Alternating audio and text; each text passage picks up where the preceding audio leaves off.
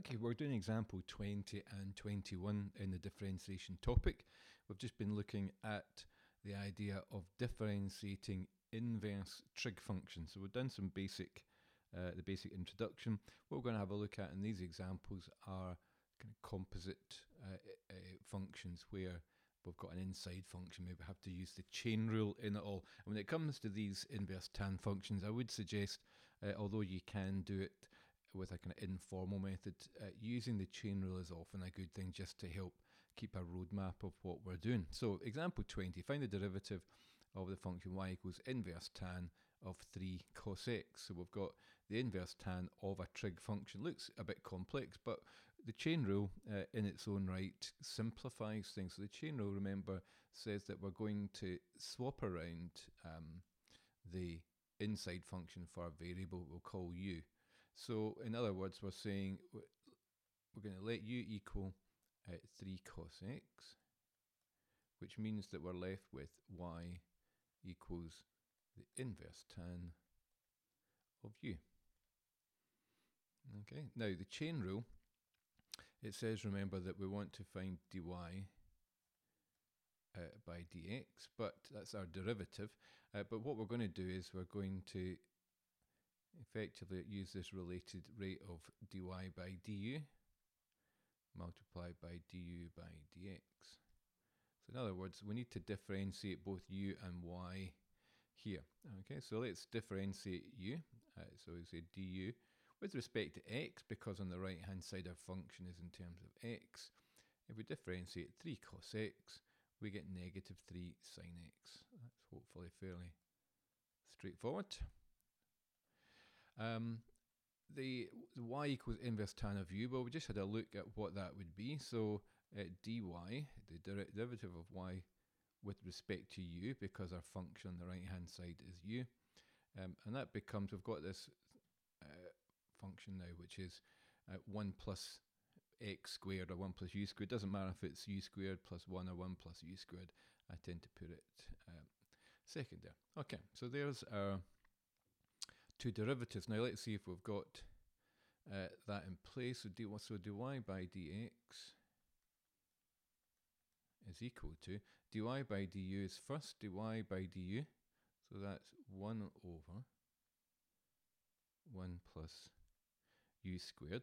Now the only problem is here that although we've got it in terms of u, we really want to kind of get it back to the fact that u is 3 cos x. Okay, so remember that we do have to substitute back in terms of x multiplied by du by dx, which is negative 3 sin x. Now you could probably, with this one, especially once you're getting the hang of these, you could probably just have done that using the informal method, but it's still good just to kind of split it up and get it right in your head. What can we do with the denominator there? Not much. We can do 1 plus 9 cos squared x multiplied by negative 3 sin x, and all we can do then, I suppose, is put them together. We can't simplify it anymore. So we've got negative 3 sin x all over, I'll put a wee line, it'll be black, but it doesn't matter, about 3 all over 1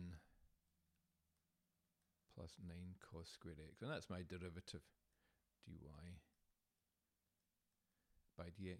Okay, you could do it informally just by saying differentiate the outside function and multiply by the derivative of the inside function, but the chain rule helps us to kind of get it in some kind of order. Okay, so let's have a look at the second one, and that's maybe a wee bit more of an issue. So find the derivative of y equals inverse tan of x minus 1 over x plus 1. Okay, interesting problem. So let's have a look at, we're going to use the chain rule. So we're saying here that there's an inside function u, so we're going to say let u equal x plus x minus 1 over x plus 1, which means that our function becomes y equals the inverse tan of u. Okay, that's a bit scrappy.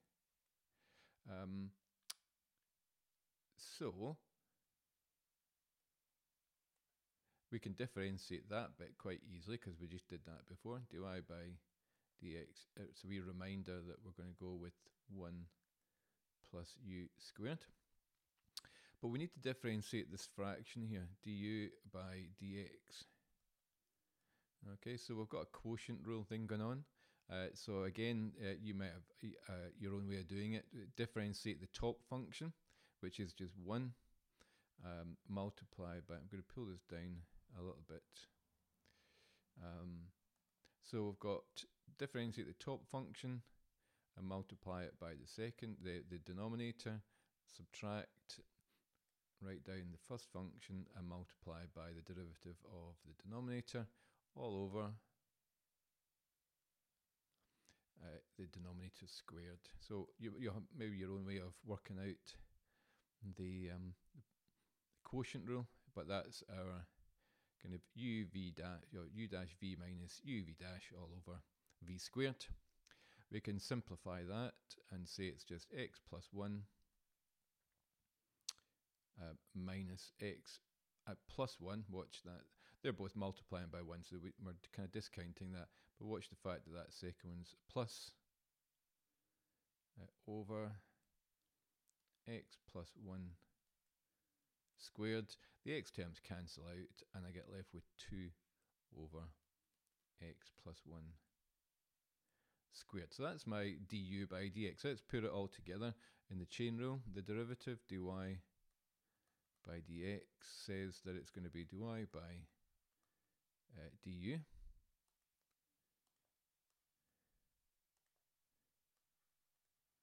multiplied by du by dx. Now dy by du says 1 over 1 plus u squared, 1 over 1 plus, well, I have to put in u,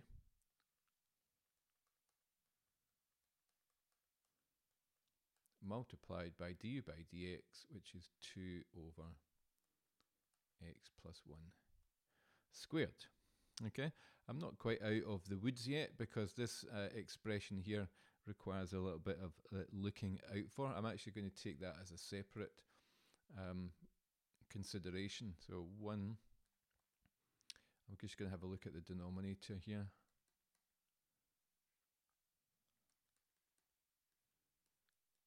Okay, how do we deal with that? Well, we need to be able to think about the fact that our denominator, common denominator, is going to be x plus 1 squared. So 1, to make that equivalent, is going to have to be x plus 1 squared on the top. So there's my value of 1. On the right hand side, I've still got x minus 1 squared, which means that if I put them together and expand it, x plus 1 squared is x squared plus 2x plus 1. And I'm adding to the numerator, because this is going to be my big fraction,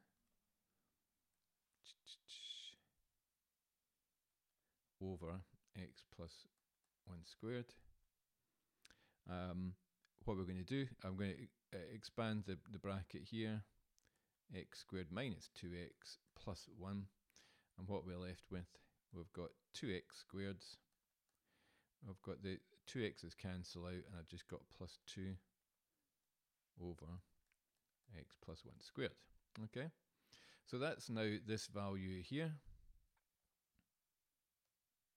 And we know that 1 over any value means that we can just invert it. Okay, so in other words, we can flip the fraction over. So when I go down here, the 2x squared plus 2 over x squared plus 1, the 1 over part means I can just write x plus 1 squared over 2x squared plus 2 multiplied by 2 over x plus 1 squared. We've actually got a common factor there. We can divide through by x plus 1 squared. We've also got a common factor of 2 going on here, but I haven't factorized that yet. So I'll just simplify it a little bit. Oops, change the color. So we've got 2 over 2x squared plus 2. If I divide through by 2, I get 1 over x squared plus 1, and that is dy by dx, and there's my answer. So there's a lot more algebra to consider. We've got a quotient rule going on first of all to get du by dx.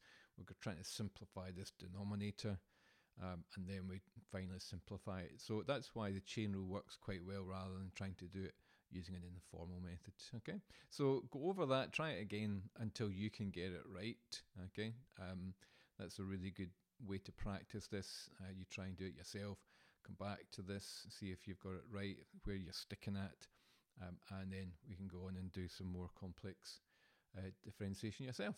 Okay, hope that's been helpful.